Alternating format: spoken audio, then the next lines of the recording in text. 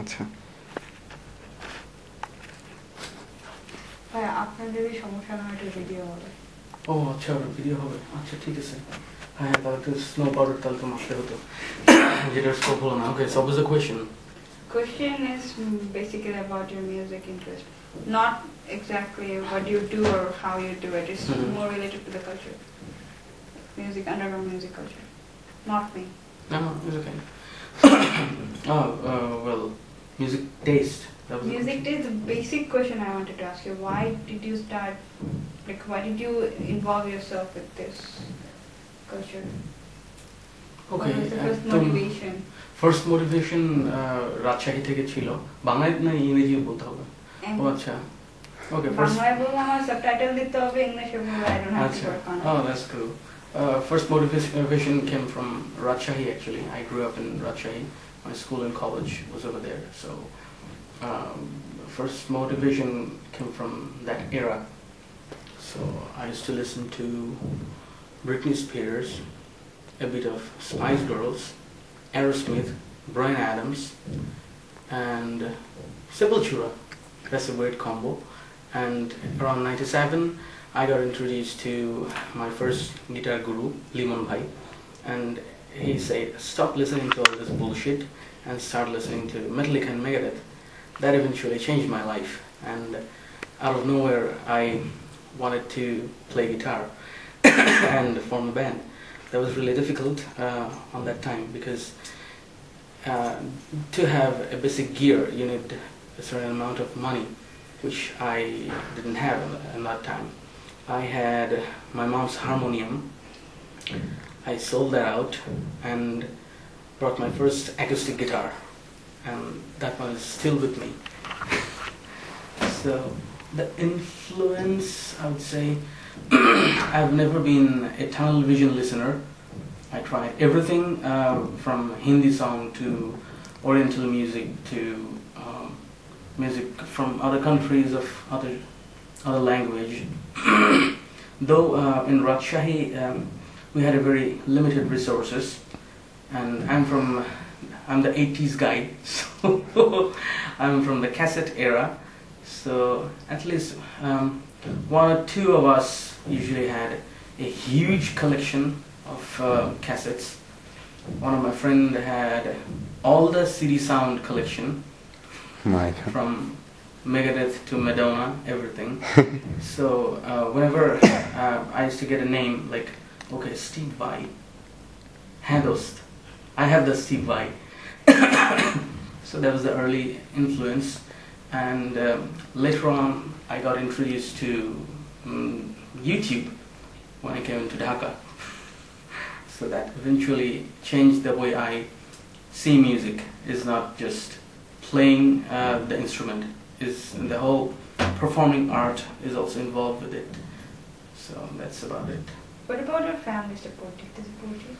I learned my basic music from my mother through that particular harmonium, and later on I got a little bit of classical training from Shilpastra. I tried to hook myself up with Hindu Sanskritik Goshti, but I couldn't manage time because I was about to prepare for my HSC exam, and later on it just came naturally, and then I realized that only natural abilities are not enough. You need training eventually. So later on I started practicing Brit Manning as well as Melissa Cross Zen of Screaming. Well, I don't do much of a screaming, but that actually helped how to use the total breathing apparatus as a part of the vocal throwing and everything. That's great, but did you face any difficulties while, like any stereotypical difficulties that normal people have? Oh, you work on underground, that means like do you I'd mention two, because those are very profound memories. Number one, my mom is very pious nowadays, along with dad. So mom says that, okay, if you continue music, you're gonna go to Jahannam. And I'm like, okay. But later on, one day mom was on a morning walk, and one lady stopped her and said that, "Bhabhi, do you know, my son is a big fan of your son's music. He listens to it every day." Okay. Was it right after your first album? So then mom was like, okay, carry on. And the second is like the stereotype you're talking about. My ex and I had a breakup on this particular point because her mom and the entire family used to have a perspective that okay, Sufi does band music, not the traditional music, band music. So there's a very high probability that he'll be taking drugs and booze and alcohol, and maybe he's having a weird sort of connections with girls and whatnot. So I said that, okay, I don't want to follow down to the narrow path, narrow-minded path. So you walk on your own way, I'll walk on my own way. That was more personal than professional. But still, what I can say, we are proud, shouting out loud, that we are a straight edge band. One or two of us is probably socially drinker, not on a regular basis, and Adnan smokes only when it is Ramadan. He has his weird, stupid explanation, which doesn't sound stupid when he says, and Shuharto is a regular smoker. Other than that, we're non-smoker and non-alcoholic, pure straight edge. It's good, but I really wanted to know that when you publish any records or when you have any concerts, how do you manage to publicize it? Do you have to pay anyone? Because there are rumors that new bands have to pay organizers to get their shows, with the name on the shows. And surely, the true underground musicians, they don't give a damn about publicity or popularity. They are the passion players. That's what they do. I was unfortunate that I did not receive those musicians from that era that actually died on around 2000-2001, right after I joined Arbovirus. So nowadays everyone needs to have a 5 minutes fame on the stage, and mainly they're basically after popularity. So what makes you different from them? Like what, if I generalize it, what makes you different than this generation of musicians? Almost all of us have teeth problem. We are a big fan of Nannar Kachi, and basically we're friends first, then we're musicians. I really don't find any reason to quit the band.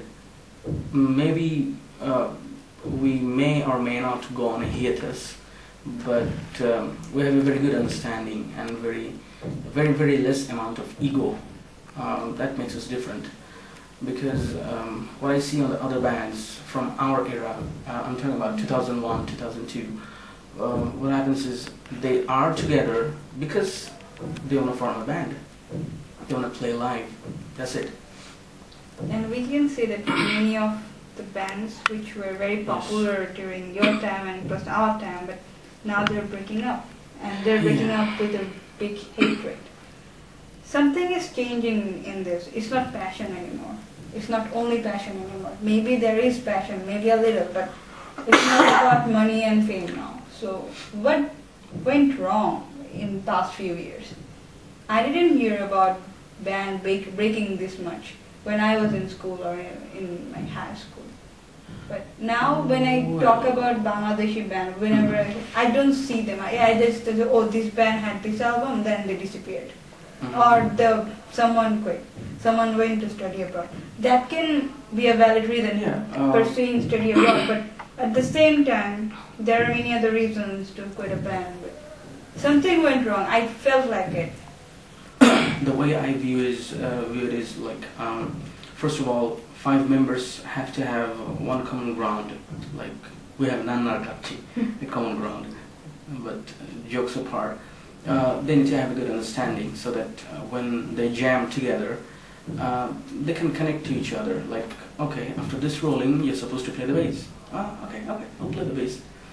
And the second thing is, they'll have to have a vision. If you don't have a vision, you'll be just fooling around with your instrument. No matter how good you play, you're totally useless to the scene and to yourself.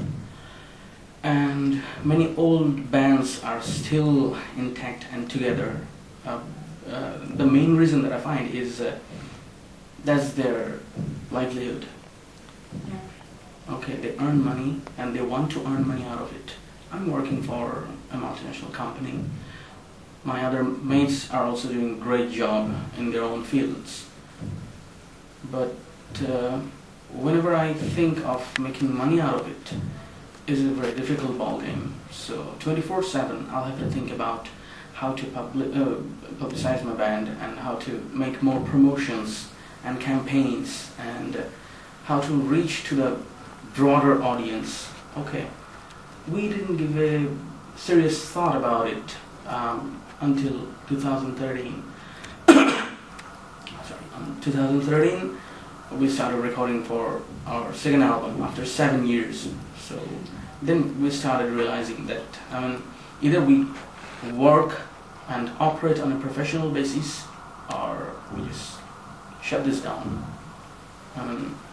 It's been 10 long years, so even after 10 years, if we continue playing and performing like amateur bands and look clueless on stage, that's ridiculous. Don't you think this is the beauty of it? Because when I listened to when I was first encountered your band, I listened to your albums, I looked for your mixed albums, performance, and I looked for your concerts everywhere. But when I hear that you're having a second album after a long time, I would go crazy to get it. Okay. I will get bored with your music because I will see that, oh, you only want to get the audience and only want to give them something to eat. Because you have your brand name and you want the money, so you're selling it. Depends actually, because what matters in the end is the material itself. How the song sounds, not even the mixing, not the mastering, how they have played, but how the song sounds on a general basis.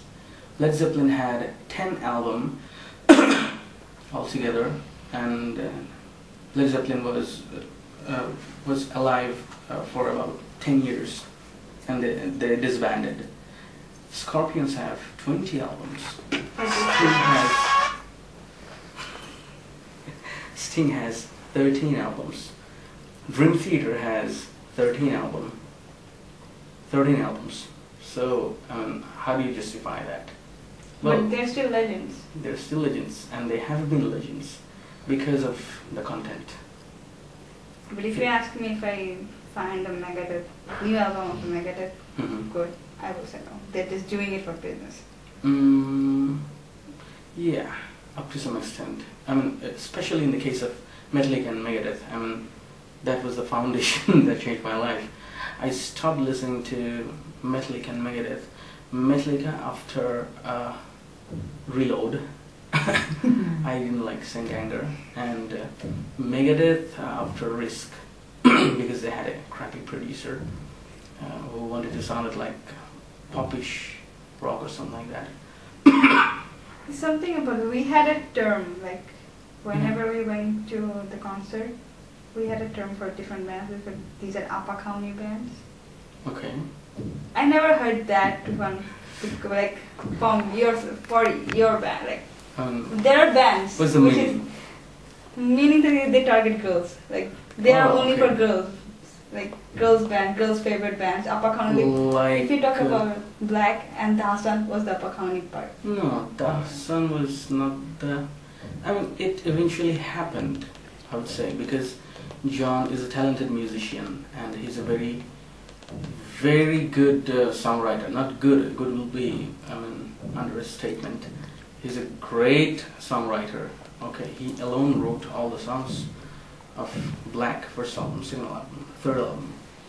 But Dasan also is another great songwriter too. So when they came up, magic happened. So I don't view it in that way. Basically, when we talk about alternative rock, so when we wanted to see Black on stage, we wanted John to perform, not Tarzan. But Tarzan's, some people only bought Black's album because of 3 or 4 songs were from Tarzan. See, the content comes here. These are the content. Like, I mean, it's very easy to express your baseline emotion to public, but when you want to talk about how you have, how complicated is your connection to your office colleagues or your brother or someone you had loved once, that is difficult. Or how you want to see your country in the next 15 years, that's difficult to express. So maybe they go for the easier path, easier content. But I must say, but authoring it was completely different. If we look at Abon to Quantum Truth, okay.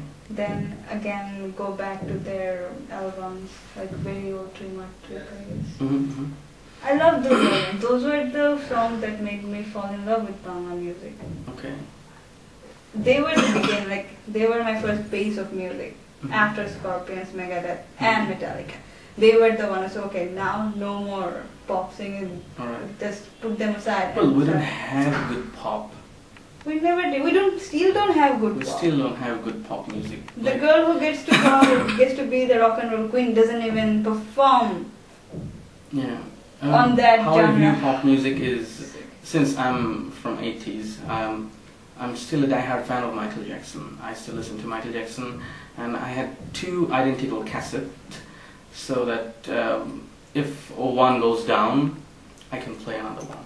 So.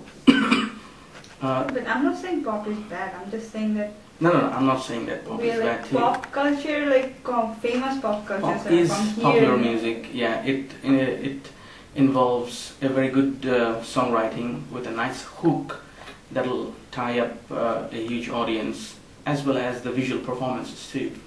So only visual performance can take you farther, or just a good content is. It sounds good on my car stereo, but I don't like you when you're on the stage. So that doesn't click in that way. That's basically what Yeah, and about the term Appa County. If it's about Appa, okay, I'd surely, we would surely love to sing for our Appas. But is it only targeting? It's so Okay. gender biased. It seems so horrible.